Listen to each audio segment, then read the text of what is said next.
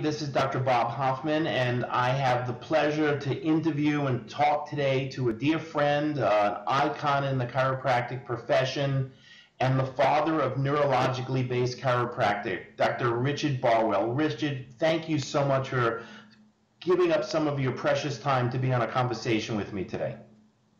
It's always a pleasure to talk with you and to share information with you. Thank you. We've had hundreds of conversations over the years, and they've always been extremely fruitful and extremely effective and helped the profession and the people we both serve grow. So I always appreciate our talks. So the theme of our super conference this year is timely wisdom and timely research. And it will be taking place in Orlando, Florida, November 2nd, 3rd, and 4th. And you get to present at that. Could you tell us a little bit about what you're going to be presenting and why people should be interested in hearing that? Yeah, thank you very much for the honor of being able to present a super conference. It's always one of the top programs that are on my list for sure.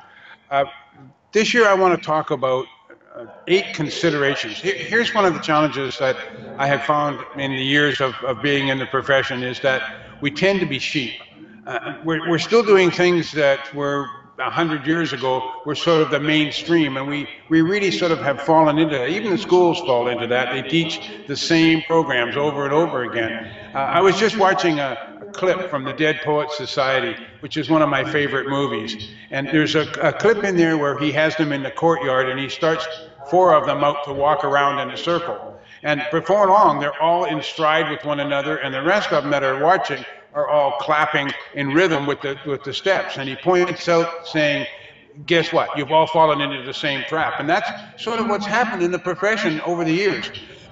One of the great things that in my life and in the profession was the talk that you and I had in Birmingham, England. And we've talked about this before on some of the calls, but it was a moment of truth where we both realized that we had a job to do. And the job to do was stepping out of line and starting to bring something new to the profession. So what I really want to do with this presentation is that I have 8 considerations. I want to start to get the profession thinking again, not just following like sheep, but actually thinking about what they're talking about and what the profession really does. And so we're going to go through these 8 considerations, and we're going to get them to think about it, and then near the end I'm going to show how they can take that information and start to apply it to change in their practice and in the profession. Love it. Listen, you know I love it. First, I love you, and I've loved every presentation I've ever heard from you. But you know that in our coaching, that's what we teach. You know, I don't want doctors to show up in their office just doing what they did yesterday. And I don't want doctors showing up in their office with not a single thought or a goal or objective in their mind.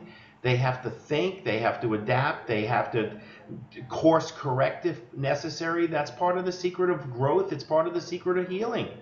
You know, in chiropractic philosophy 101 is when we adapt, we're in a state of ease. When we fail to adapt, we move to a state of dis-ease. Like you, I believe the chiropractic profession is in a state of dis-ease, and I guarantee the vast majority of the doctors watching and listening to this interview, their practice is in a state of dis-ease because they just keep doing what they've always done and not marching to the beat of their own drummer or doing things that are uncomfortable or thinking on their feet. So I agree with you. Now, Richard, you've been to many super conferences over the years. Just could you share with the people watching and listening to this what your experience or what your collective thoughts are about super conference in general for the profession? One of the reasons that I love coming back to anything that the Master Circle put on, but especially the super conference, is because your coaching this is a different group. And you can't explain that to people until they come and experience what's going on. I lecture around the world, as you know, and I run across that wall of I go in and I talk to them, and they look at me like, well, that's interesting, but I don't know what to do with it. That doesn't happen with the super conference or with the Master Circle group. These guys are ready for change, and it's always so much fun. Last year's super conference, you blew the lid off of conferences as far as I'm concerned. That was just one hit after another after another. And Heidi in there was just, of course, she always just gets me going. I love where she comes from. But that's it's such a great energy. And I know that that group of yours has taken on the concepts of neurologically based chiropractic, and we're changing the world. You We are bet. truly changing the world, and we're changing the profession. So, and I want to thank you for your level of commitment to this, because it's critical. Well, thank you, Richard. And you're right. For me, this kind of started this transition, this transformation to a neurological model, which quite honestly is our history and our heritage. We just lost track of it. When you and I accidentally, serendipitously bumped into each other at the same seminar in Birmingham, England, 5 or 6 years ago. And for me, I can only speak for me, Richard, it set me off on a whole different tangent. And as I started to learn more about neurology, and as I started to learn more about brain function, and as I started to learn more about how the adjustment actually normalizes and maximizes brain function, when I got to see real time people hooked up to the Neuro Infinity, what you brought to the marketplace, and I could see how their brain function actually goes from a sympathetic state, a stress survival state, to a parasympathetic healing state. It was an eye-opening experience for me. And as I continue to learn more and share this with doctors, quite frankly, I had to reinvent the chiropractic model of practice. We had, you talked about changing the conversation, but I actually had to change it because Yeah. most of the neurologists in the profession were still talking over people's head, not to their hearts for understanding.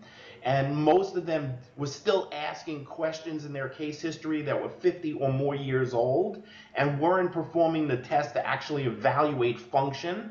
And even how they adjusted needed to be changed regardless of what technique. And we had to change the business model. And honestly, over these last 5 or 6 years, and I'm extraordinarily proud of it, and you're the one who initiated it primarily, is we literally had to reinvent chiropractic practice.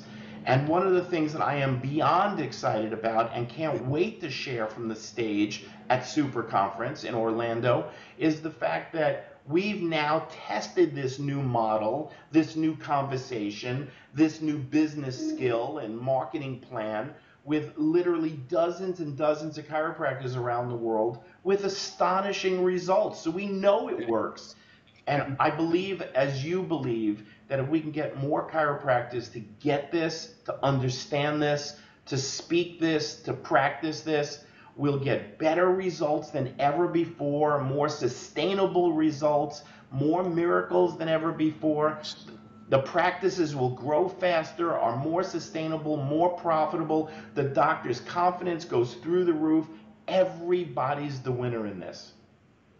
There's a couple of points I want to add to that, because that's the facts. That's the way it is. Out of all the coaching groups, and believe me, over the years I tried to talk to all the coaching groups over there. You're the only group that stopped and said, "Wait a minute, we got to find out what's going on here." And so the rest of them are still teaching the same stuff. And I just saw one today that was on a live session. And they drive me crazy, those live sessions, because they're just like on a soapbox. And he's talking about how to become a millionaire. And I'm going, that's not the important part. The important part is the service. I truly believe that if you give people what they want, you'll get what you want. But you've got to give first. That's right. You can't be focused on the money end of it and say that's all we need to worry about. No, get the service. That's going to provide longevity for the profession and for your practice. And that's what I find that happens with the Master Circle group. I think your focus is dead on what we need to be doing first in order to get where we want to go. Thank you. So great program this year, includes you. We're bringing Heidi Havik back. Guy Reekman's on the program. Yep. I didn't know that. We're bringing Guy Reekman's on the program. Dan Sullivan is on the program. There's a whole list. At the bottom of this podcast, there will be a link that will take you right to the landing page. But it's November 2, 3, and 4. I wish the people watching this will clear their schedule, register, and plan to attend. I know, and obviously you know, Richard, it is a life-changing, practice-altering experience that you know, we all go to a lot of seminars and they're all filled with lots of good information and lots of good camaraderie, but we go back to our practices and we're basically the exact same person before with maybe a little more energy for a day or two. Not super conference. This is a game changer for people, and I hope people will plan to attend. And I want more people to get to hear you and experience you. You are a gem and an icon and a dear friend and a thought leader.